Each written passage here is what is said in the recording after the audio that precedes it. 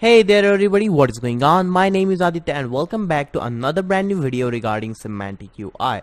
And in today's video, I'm going to be talking about the sidebars because this is the kind of concept that everybody wants in their HTML web page. Actually, even I did want it so hard when I was starting out in HTML, and I had to throw in a lots of CSS and a lots of JavaScript to go ahead and achieve that thing. But with the help of Semantic UI, the process gets way more easier than it has ever been. So you can see I'm already at the last point where we stopped in the last video, that is regarding this little selection drop down menu. So obviously what I'm going to do is this time remove everything, including even container, and I guess I'm gonna remove this one line too. So for the sidebar, just be sure to note that sidebar is just a type of menu. Now I talked about the menus in the previous chapter, maybe in the part 5 or 6, and basically the menus are the ones that are at the top of your page, or maybe even they may be in the bottom of the page, and they are sort of representing what exactly your content is all about. Now you can go ahead and create that same kind of menu, like if you go literally on the Semantic UI website and you click on this little menu button, you can see that this is a little sidebar that is popping out of there, and you can go ahead and achieve this kind of effect with the help of Semantic UI. Now obviously this thing is known as sidebar. Now if you want any of the information about it, you can go ahead and go to this sidebar section right in here, but I guess this video will be kind of doing it for you, and let's just go ahead and dive right into the code. So I'm gonna save this page and I'm gonna refresh it just so that there's nothing in here. Now the very first thing that I want is a div with UI sidebar. Oops, I guess that I spelled it way too wrong. Sidebar. Now the sidebar, as I said in the starting of this video, sidebar is just a type of menu. So obviously you need the menu class in here. And there we go, that's our sidebar. Now where exactly do we want this sidebar to be? We can go ahead and be sure that this sidebar will be stuck on the left side, on the right side, on the top side, or on the bottom side. So obviously you can go ahead and create any kind of that effect. Now if you want way more interactive, this is just a side note by the way, you can go ahead and skip this little part. If you want really the good looking sidebars, then there's just one thing, that is Tympanus code drops sidebar. I guess that's exactly it. So when you go ahead and navigate to this page, you can see these all kind of sidebars that are having some sort of effects on it. If you want really advanced effects about these sidebars, you can go ahead and check them out, because they are really great, and obviously you cannot achieve the same effect with the help of Semantic UI so easily. Obviously you can achieve that effect. You can simply just go back to the code drops article and check out the JavaScript and CSS that they have put down over there, and you can go ahead and copy and paste that kind of thing. But I guess it will be a really weird stuff for you, and when I looked at it, I was just mind blown, and I was not even able to create that same type of effect in my own project. So even after copying all of their code, it was just so much mess for me, until and unless you know a good amount of JavaScript. Now I can go ahead and create that kind of effects way more easily, because I have a good level of understanding of CSS and JavaScript now than what I had back then when I was just a noob and I was thinking that I'm gonna create a website right now. So just don't do that. Just go ahead and learn everything first and then go get over it.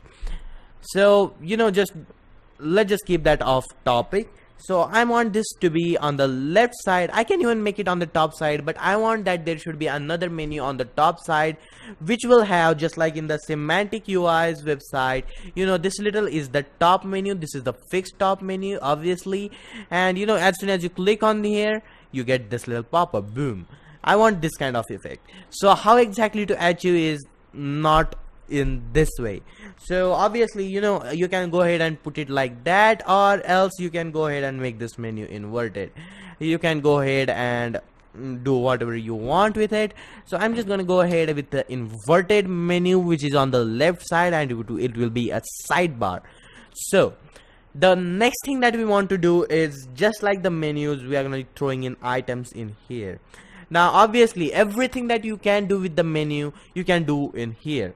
Now let's just say you want icon based menu, so you can say icon menu. You want a vertical icon menu, so you can go ahead and do that thing too. You know, there are so many possibilities with the help of it. I'm gonna leave it as an assignment for you, because you know, even you should do a little bit of work, so that you know you get a little bit of brainstorming and you get a little bit of work to do with it. So obviously I'm gonna leave it like that. I'll not be explaining what exactly that is, but obviously you can go to the Semantic UI's documentation if you get stuck, or you can go ahead and comment down in the section in the comment down section. I messed up that pretty badly. Comment down in the comment section below. Yeah, that's right. So comment down there, and I'll be sharing it to you guys what exactly that particular thing is.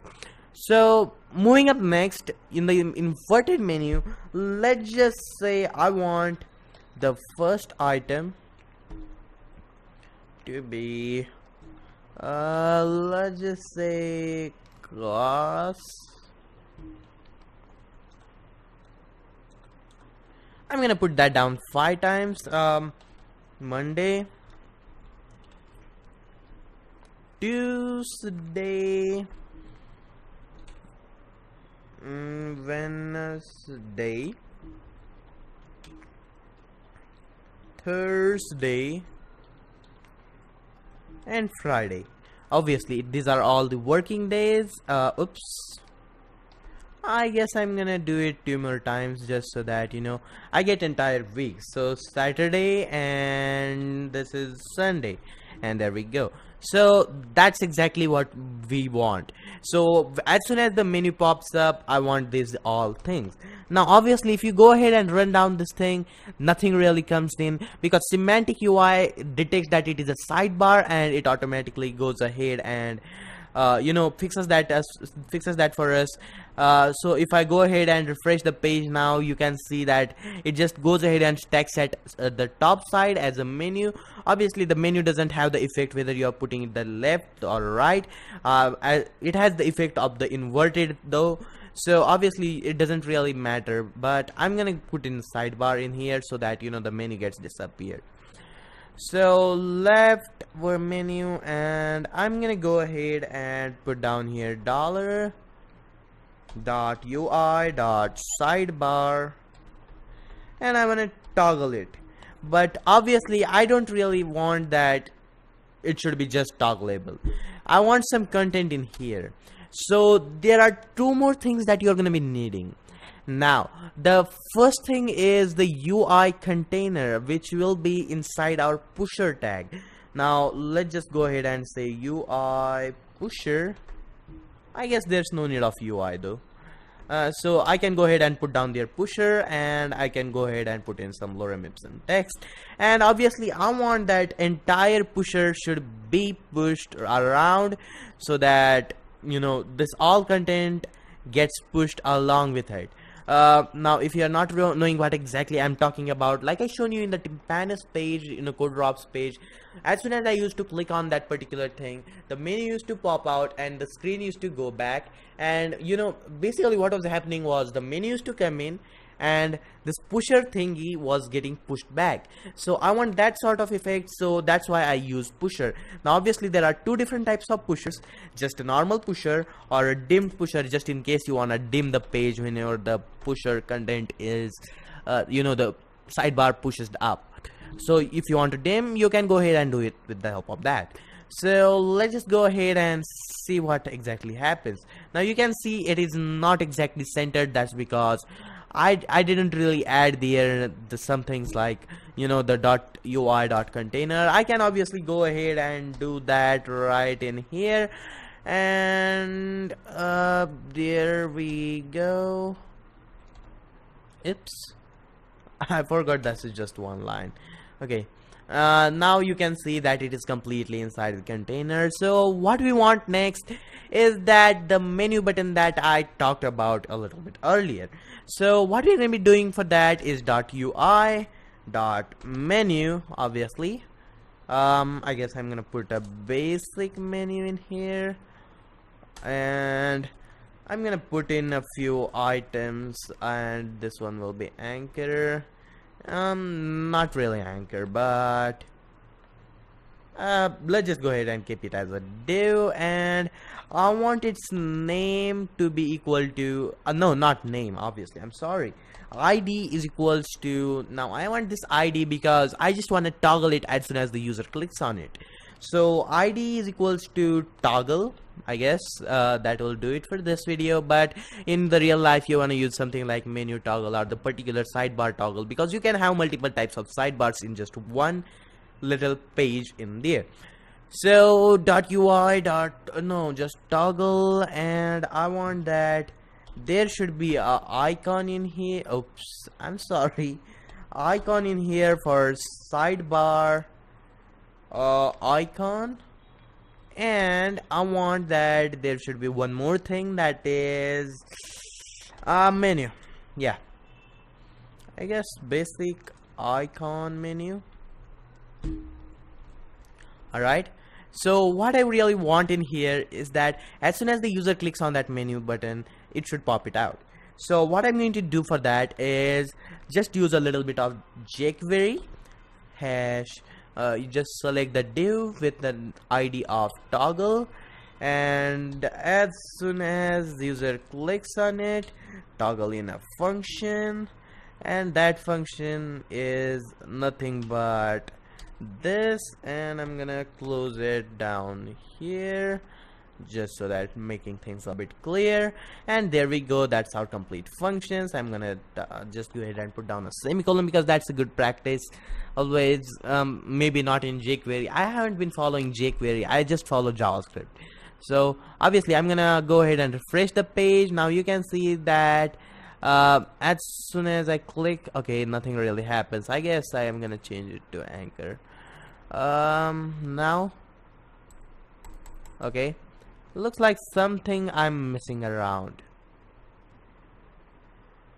Okay, my bad guys. I guess I didn't really see what I had put down in here, because I just said UI sidebar toggle, and you know, that's when things get a little bit messy, because I just went in the flow and I thought that I put down here sidebar. So obviously I'm gonna change this to this sidebar, and inside in here I'm gonna put in the behavior, that is toggle. Let's just go ahead and refresh the page, and as soon as I click on menu, you can see it is bumping that in, but it is sort of messy still. It is way too much messy. Alright, so the thing is, I didn't put down vertical in here. Okay, vertically left menu, I guess that should do it. Yeah, that does it for us, I guess. Yeah, so you know, let's just go ahead and make this little quick top fixed menu, just so that the menu doesn't get overflown with the it. So yeah, there we go, that's exactly the effect that we were looking for. And you know, whatever the content is in here, it will be shown in here. Okay, why the hell the content is not showing? I guess there are so many bugs in this little program right over here. I guess I put down the I tag closed and UI basic icon top fixed menu. Well, you know, the things actually seem to work, but except for this little thing. Maybe I'm gonna remove this little thingy right over here, and I'm gonna see it whether it exactly works. No, not yet. So I guess I'm gonna remove this pusher and see what exactly goes it goes like. Oh, I'm really sorry guys, I'm really sorry. I'm really sorry. You know, the content gets hidden behind this menu. So what exactly I have to do in here is I'm gonna put down a style tag in here. Obviously you want this in your CSS style sheet so that the content automatically goes down. So I guess that's a little bug with the top fixed menu in here. So what I'm gonna be doing is dot UI dot container. Now dot pusher, I want that it should have the width, no, the margin on the top of like 100 pixels. I know that's quite a lot, but I'm just gonna give it 100 pixels. Now you see the content is in there. The content was hidden right behind that menu. Maybe it is a bug in Semantic UI. I do find it quite a lot of times, but sometimes forget about it. So obviously now the content looks pretty shitty yet. So I'm gonna go ahead. I'm guessing that UI container is not messing it up. As a programmer, you should have the proper amount of problem solving, because not just problem solving but all of these things. Okay, so the thing is, it is just messing around these things. So I'm gonna put down here 25 and see how does that go now. 50. Okay, so obviously it is just messing around that little part. It's a little bug in Semantic UI. I don't really care about it that much, because I do use just some specific parts of Semantic UI and not all of the components in here. So I guess I'm just gonna wrap up that video right over there. And you know what that little bug is about? I just put that style tag in here with the margin top, and I guess there's one more option except for margin top.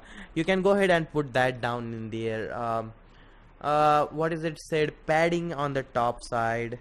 So padding on the top, I guess 100 pixels, and I'm gonna see it whether it works.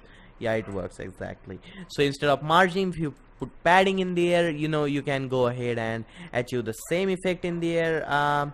So obviously that is going to be it for today's video, guys. I guess I haven't been uploading these videos for quite a while now. I've been uploading these videos, but I have been on the irregular upload schedule, so sorry, really sorry for that thing.